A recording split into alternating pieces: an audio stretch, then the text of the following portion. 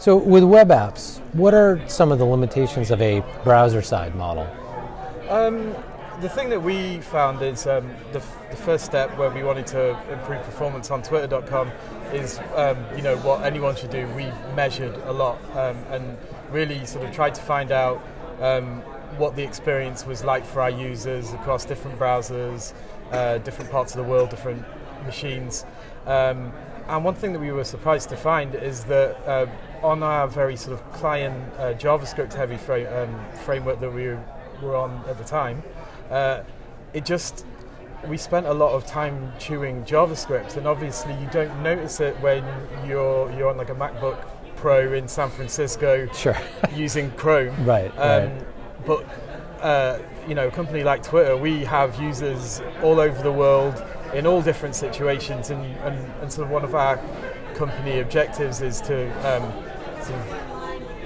be everywhere for all our users, and so we really wanted to get to those people with the less good browsers, and we found out what we were essentially doing is putting a lot of the experience and the performance of our app in the hands of these less good machines.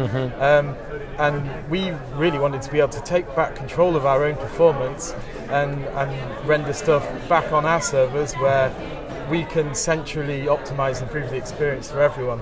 So that was the big thing. Certainly we wanted to kind of, I suppose, use the right tools for the right job as well, and often you use a lot of JavaScript and end up breaking how the browser would work by default, or breaking how HTTP works, and then you kind of recreate it in JavaScript, and it ends up with being a less optimal solution than what you previously had. So we wanted to kind of take it back, simplify it, and basically go with as little JavaScript as possible and as simple JavaScript as possible, to deliver the same experience that we have now. How can developers take advantage of browser features without depending on them? Something that I've advocated for most of my career is progressive enhancement. And I've yet to come across a situation where progressive enhancement not only allows you to take advantage of the newest technology and still have a reasonable experience for the downgrade users, downgrade browsers more like. Yeah. And it's just a way of thinking, and in a sense I see it as like a foundational thing where you if you have the HTML and the basics all in place, and then you layer the more sophisticated stuff on top, it ends up being like a better and more robust design, as well as allowing you to be able to just deliver really high-end experiences to high-end browsers and good enough experiences to lower-end browsers. Now, a while back you had a post where you concluded that hash bangs are destructive to the web. Why is that? So there are a few reasons, really. One, where can we start?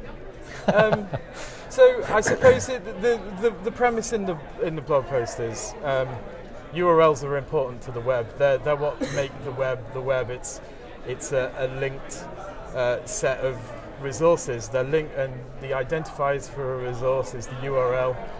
Browsers, search engine crawlers, everything basically runs with URLs at the very heart of it. And you also want to be able to keep your URLs around and make sure that you're not breaking links across the web. So you want your URLs to be forever. And the hash bang is, everyone, even the kind of proponents of the hash bang, would admit that it's a hack. Now, URLs are not the right place for a temporary hack, because your URLs need to be forever. And essentially, the hash bang URL is locking you into a situation where the only way that URL is meaningful is if there happens to be a piece of JavaScript running and a user agent that can run that JavaScript. Okay. Otherwise, it means absolutely nothing.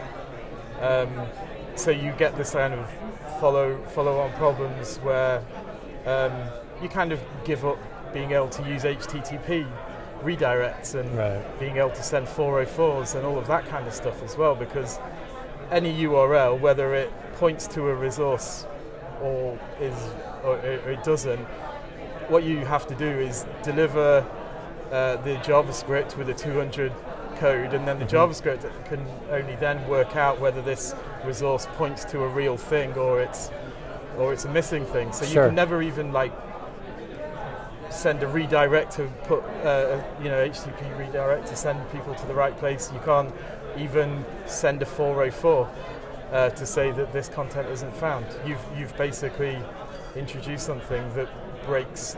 Yeah, you've broken the web, right? Yeah. I mean, in essence. Now, and then I suppose the hard thing then is it's very difficult if you want to keep those hashbang URLs alive. It's very difficult to go back. Right. Because, like I said, the only way that they are meaningful is for some JavaScript to execute, and so for us at Twitter, we are going to continue to support those URLs and redirect to the newer style URLs. Right. And the only way we can do that is leave a little piece of JavaScript on our web page forevermore. So I suppose what I wanted to do with that blog post is just warn people that, yeah, you think it's a temporary hack, it's not very temporary. Right. And please don't go down that route. It's got repercussions. So last question for you, and it's related to what you were talking about. Do you feel that the URL is the most important part of the web? And if so, does it get the attention that it deserves?